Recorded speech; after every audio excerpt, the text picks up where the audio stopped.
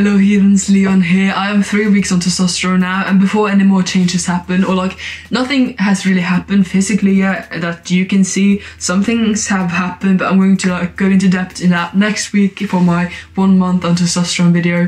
But for now, before changes come, like with my voice and everything, I wanted to make a how to deepen your voice pre-T, because I have deepened my voice pre-T if you want to give it a listen. So that's me at my apartment for now. Only, is it 2 more weeks actually, because I'm going to London for 1 week, and then yeah, so goodbye to this shithole. So that was me like 6 months or so before I came out, and obviously a lot has changed. Now in 3 weeks nothing has really changed, so I'm thinking this is a good time to do it before like changes actually happen, and I can still, I don't know what's going to happen in the future, but obviously my voice is going to get deeper now that I'm on testosterone. So let's just get into it. I do want to make a disclaimer though. Obviously it might not like work for everyone. It depends on how much you practice. If you are good at taking care of your voice and like not over practicing too much and straining your vocal cords, because you do have to be careful. So that's like another thing, you have to be careful not to strain your vocal cords too much, because then obviously you're going to fuck up your voice, or you might I don't know what's going to happen if you put too much stress on your vocal cords, but obviously you have to put some stress on your vocal cords in order to make them change. I don't know what I'm doing. I guess I'm a bit anxious about making this video because I feel like, okay, so this is what worked for me, but it might not work for you guys, and I don't want to like leave you hanging there with a squeaky voice or something.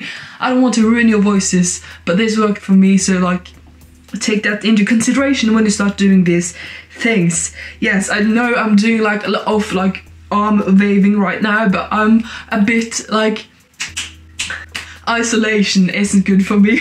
Also, I'm anxious about making this video, but let's get into it. So the first like exercise I've done is, because obviously it's difficult to start talking lower just out from nowhere, and then just jump into the deep end. So instead I did vocals, yeah. So A, E, I, hold up, O. So like do and like see how, first of all, like try to go from your regular level, like this is my regular level now, and then like go up, so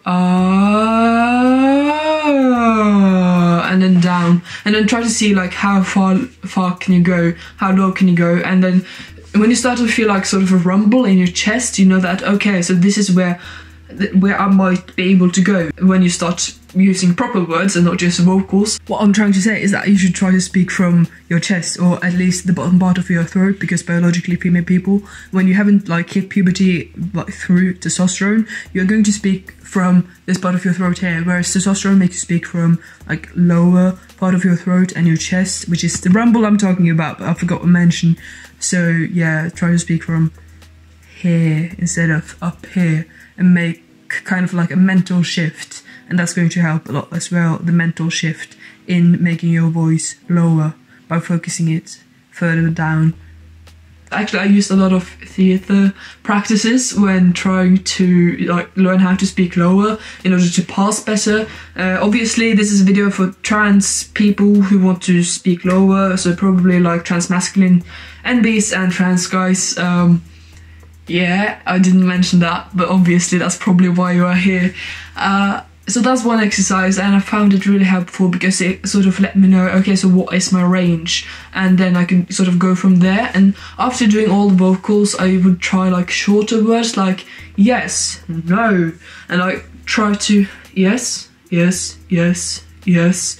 And as you start feeling that rumble in your chest, try to speak maybe like a sentence. But obviously you might get tired after a while, especially in the beginning when speaking lower. So like take breaks, and you just do this for like 5 minutes, and then later in the day like try it again. So like don't stop trying, you have to do it every day and be consistent. And honestly, like making this whole video shorter, I could just stop it there because that's essentially what I did. So yeah, we don't have to make this video even longer than it has to be, you know, just that's my tip for you guys. Start with vocals, then go over to like shorter words, and then like when you listen to TV programs, this is another thing, like for making the video longer, obviously, for those of you who want me to talk on forever, because I could, of course, if I wanted to.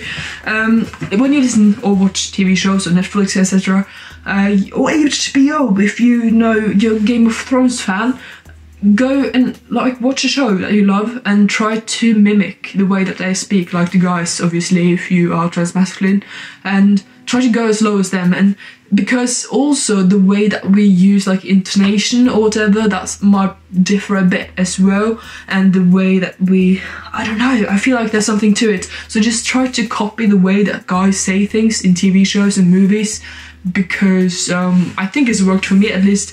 There's something mentally going on when you try to copy how guys speak, and then eventually it just becomes something you do. At least, for example, in Norwegian, I have, well, where I'm from, there's this one dialect, but now recently, or like the last half year, like the last 6 months, I've copied my best friend's accent. She's from like mid-north of Norway. Yes, you know, listen to other people speak and then try to copy them. Obviously, when you're around people, try to speak lower.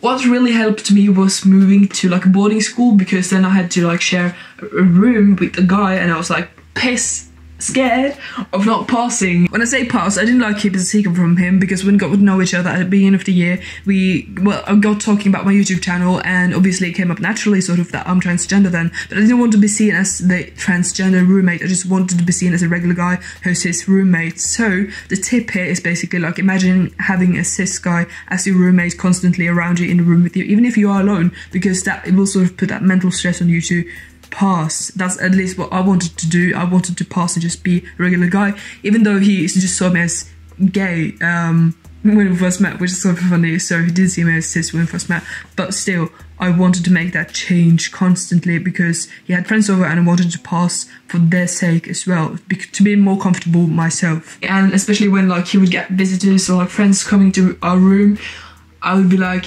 hey, yeah, I would be so anxious of talking, you know, because my voice at that point was pretty low still. Listen to this. I have one appointment in November, on the 13th of November, I think, and then on the 16th of December. So that was like at the end of August, around that time when I started at school. And now, obviously, in April, yeah, we're in the beginning of April now.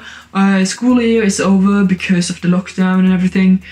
So yeah, but my voice has obviously changed because I was sort of forced to speak lower every single day because I wanted to pass. So it comes back to like being consistent, just like when you work out and everything, you have to be consistent, do it every day, and like try to challenge yourself regularly. There's this app called Voice Pitch Analyzer where you can, it was actually designed for like trans women, but obviously as a trans guy you can use it too. So this is like my result right here. I've gotten lower, and then you can just see your progress, I guess. But yeah, that's it. If I come up with any more tips, I guess I will just have to make part 2. But yeah, take care, stay safe, eat food, drink water, get some sleep, and I will see you later, heathens. Actually, next week on my 1 month on testosterone. That's something. I'm so grateful. Bye.